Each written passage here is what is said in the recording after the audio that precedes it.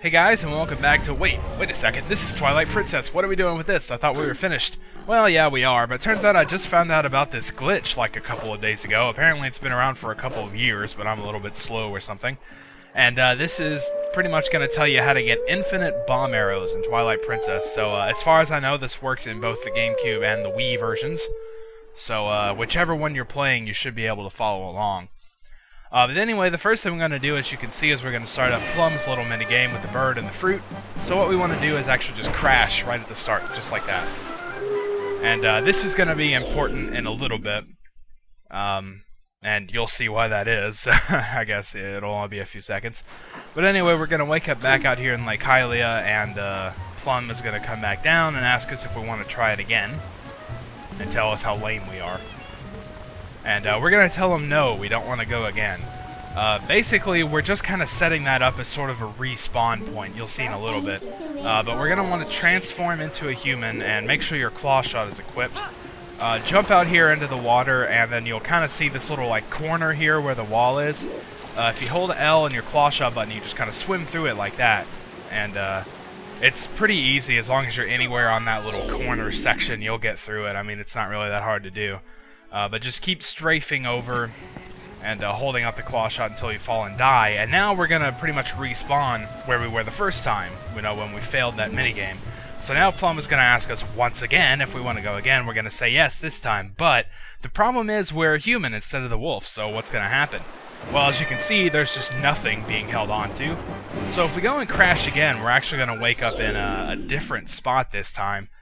And you'll see where that is right about now. Holy crap, we're just kind of out in the middle of nowhere. But also, as you can see, when we look down the river, we can see the pots from that boat game where you had to shoot them with bomb arrows. And that's basically where we're going to get the bomb arrows. But we got to glitch it just a little bit more first. So let's transform into a wolf and jump down into the water. And basically, the only way you're supposed to be able to get down there is if you've completed the boat game, right? So what the game thinks is that we've completed the boat game as a wolf, and holy crap, it gets all glitchy looking on us. I guess that's the result of them trying to get the wolf polygons to like assume the position that human Link would be in. You can kind of see like his two front paws, and here in a second his head's gonna like pop out over there, which is kind of disturbing, but it's all messed up. But it's okay, that's normal, you know, that's gonna happen.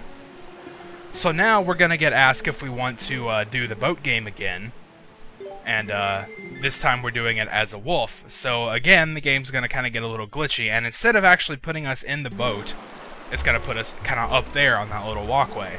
So now the boat game's gonna start, and as we look through the railing, we can see the boat kind of taking off without us. I think that's hilarious, personally. But so now we're pretty much just free to walk around. Interestingly enough, we can actually go talk to Isa as a wolf, which is kind of interesting. I don't know how often you get to talk to just normal people as a wolf. But anyway, now we're pretty much done. All that's left to do is to just warp out to go to wherever we want to go. And basically the reason this is going to give us infinite bomb arrows is because you get them for that boat game in order to hit all the pots, you know? So since we're just warping out instead of completing the game's actually not going to reset our inventory. It's going to keep us with those bomb arrows on our X button. And sure enough, whenever we go and transform into a human, we see that on X is those bomb arrows. So now we pretty much just have infinite bomb arrows. As you can see, there's no number over there telling how many we have left. And if we go check in our inventory, it's not using up any arrows, it's not using any bombs. And we're pretty much just free to do whatever we want, just shoot all the trees around here and see if we can hit this guy. Oh, what a shot. Man, that was pretty good. Kinda proud of myself for that one. And let's go shoot the barrier. Let's see if we can make some big sequence break and destroy it. Ah, nope, too strong. But anyway, when we go into our inventory, you can see we still have 100 arrows, and also you can put other items on your Y if you need to use like claw shots or something in order to get through the dungeon, and your bomb arrows still remain fully functional on X, so as long as you don't put anything over them, they'll stay there. But anyway, that's pretty much it. I've probably made it sound more complicated than it is, but really it's not that bad. You can just follow along with what I did. So I'll see you guys next time, and have fun with your bomb arrows.